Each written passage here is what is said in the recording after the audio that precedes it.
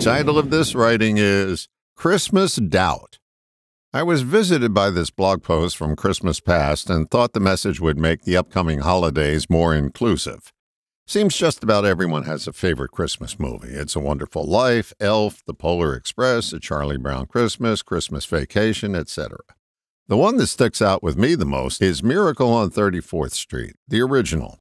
It stars a young Natalie Wood beginning to doubt the existence of Santa Claus. It's a delightful film about believing and doubt. Beliefs are something we all have in common. If you mentally exist, you believe. Beliefs, by their nature, are exclusionary. The minute you commit to one, all the others on the same topic are on the outside looking in. The stickiest of wickets is believing that your belief is right.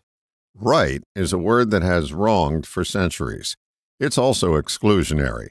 It makes anyone who believes differently from you on the other side of the fence. The reason I like the little girl in Miracle on 34th Street so much is because she has doubts about her beliefs. It's a childlike quality we can all aspire to because, by adulthood, our beliefs are more solid than month-old fruitcake. No room for doubt. Just like we bring out the holiday decorations once a year, it would serve us well to plug in an old belief and test it once a season to see if it still lights up, meaning, is it useful? Is there a long-held belief you own that's worthy of some doubt? Doubt is the catalyst that makes you look in more than one direction.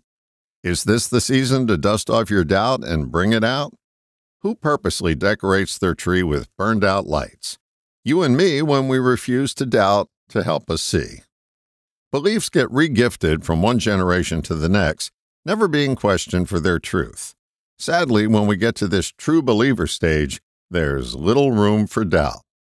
If no one else gets it for you this holiday season, you can give yourself the gift of doubt.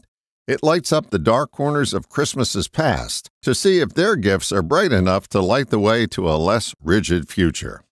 This Christmas, make sure the most enlightening gift is on your wish list. It's the Talking Thomas doll. You just pull a string and he says, "I doubt it." All the best, John.